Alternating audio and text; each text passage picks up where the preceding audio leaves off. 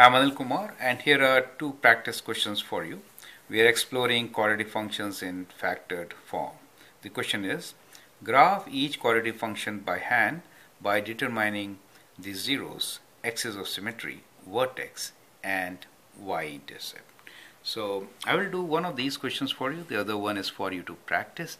Let me take the first one, right? This is for you to practice. So let us first find the zeros. Zeros are when each factor is equated to 0. What value of x will make it 0? So that is how you find 0. So that is my first step. Let's find zeros first. So 0 here means x minus 2 should be equal to 0. That means x is equals to 2, or we could have x plus 4 equals to 0. That gives us x equals to minus 4. So we have two zeros here, and the zeros are at x equals 2. So let me write down the answers here itself. We have zeros at, so 2 is the x coordinate point, y value will be 0, and the other one is at minus 4, 0, right? So we got these zeros. To find the axis of symmetry, after all, what is axis of symmetry? Axis of symmetry, as you know, is average values of the zeros. So if my zeros are at x1 and x2, you have to add them, divide by 2, right? So let us find axis of symmetry.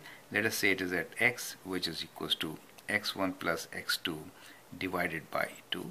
X1 is 2 for me, and x2, the second zero, is at minus 4. So let's divide them, add and divide them by 2. So we are trying to find the average value between the two zeros. That gives you the axis of symmetry. So 2 minus 4 is minus 2. Minus 2 divided by 2 is minus 1. So x equals to minus 1 is the axis of symmetry. Once you find axis of symmetry, you can find vertex. How do you find vertex? Vertex is a point on the axis of symmetry. So for vertex, what do?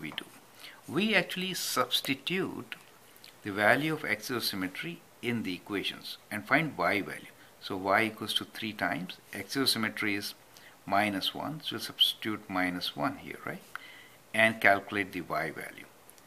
So that gives you 3 times.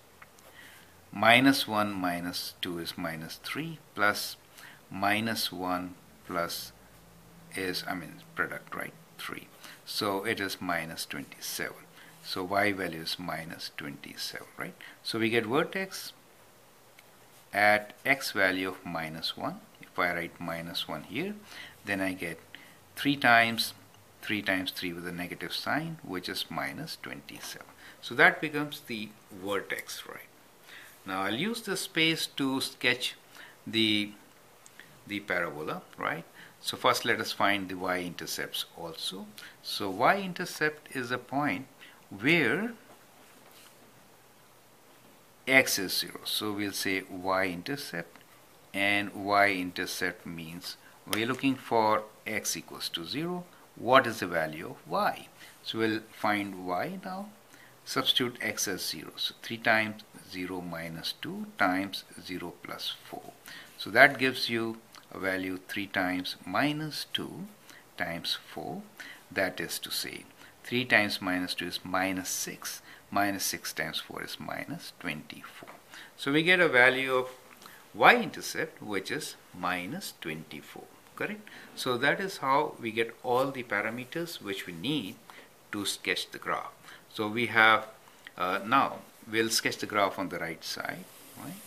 So we'll make a rough sketch. We know two zeros are at 2 and minus 4. And then we have x's at minus 1. And the vertexes and y-intercepts are known to us. So let us make coordinate axis, since these values are more negative. So we'll make something like this. We'll make coordinate axis which is kind of more on the negatives. Like this. We'll give you more room here, right? So the parabola actually opens upwards since it's positive value, and it has two zeros. The zeros are at minus 4 and 2. So we'll, and then vertex here. So let me just sketch one and then I'll label, right? So let me sketch one parabola here like this, and then we'll label it to On a graph paper, what you need to do is label it properly and then sketch, right? So I'm following a reverse kind of a process, which is not quite right, but gives you an idea of how to do it right. So these are my critical points, correct? So the first point here is the x-intercept at -4. So first you need to write the x-intercepts, -4 and 2, and then you need to sketch the x's. So your x's will be, in this case, at -1, which figured out, right? So this is at -1. You would also write here x equals to -1 is your x's. Then you have the vertex. The vertex is the y value is -27. And the x value here, the y-intercept is at -24, right? So that is your y-intercept. That is how you're going to sketch your parabola.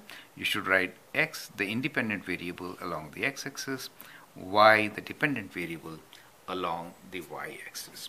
Arrows at the end indicates that it extends to infinity, right? So these are the steps to be followed to sketch a quadratic function, a parabola, from factored form, right? Follow these steps and do the second part on your own. I hope that will give you good practice, right? So this is the origin for us. Thank you and all the best.